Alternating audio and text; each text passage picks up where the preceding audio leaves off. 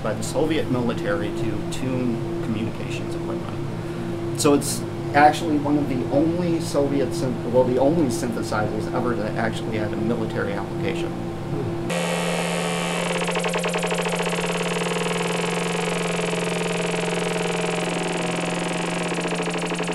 The way that this is all written is just too much fun.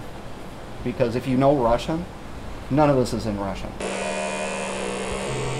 I've been interested in Russian stuff for ages. I mean, some of the first music that I actually did, I did by taking shortwave radio broadcasts from Russia and then splicing it up in tapes.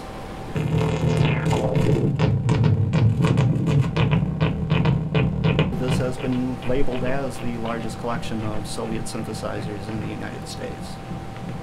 We started doing jam sessions in the aquarium because of the acoustics and the way that it sounds is just amazing.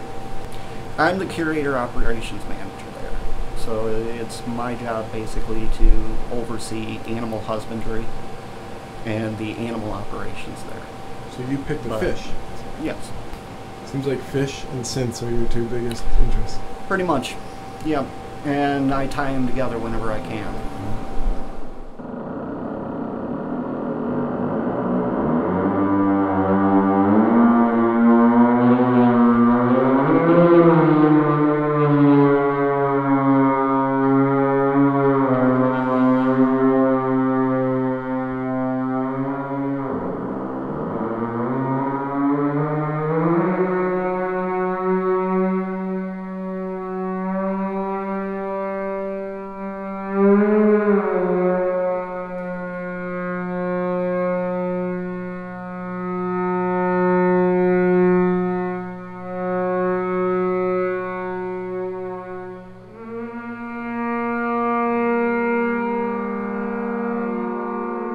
When you work with an animal for so long, you almost just kind of develop a connection with them. I mean, it's almost kind of like a little, I don't want to say a psychic connection, but it is sort of.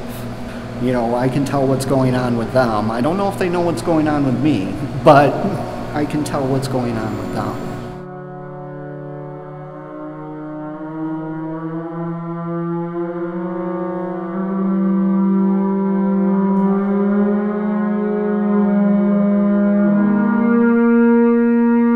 If people don't see these animals, then how do you truly educate somebody on it? And there is a very big difference between a television show and real life. And so these animals act as almost like an ambassador or an emissary to the wild.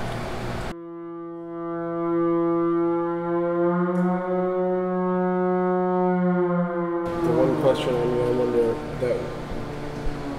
about the music is whether you think there's some sort of deeper connection between your love for music and your fascination with fish. With my fascination for nature and period.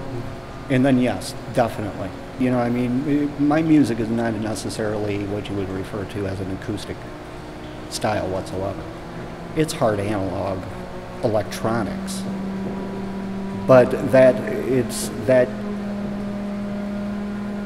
don't know how to explain that. It is very difficult, but there is definitely a direct connection between, you know, what I see in these animals swimming and what I see around me in the natural world to the music that I do. That's a very difficult question. Yeah. But it's a valid one. But it's difficult to explain it. I mean, it's up here, and I can understand it, but explaining it is kind of hard.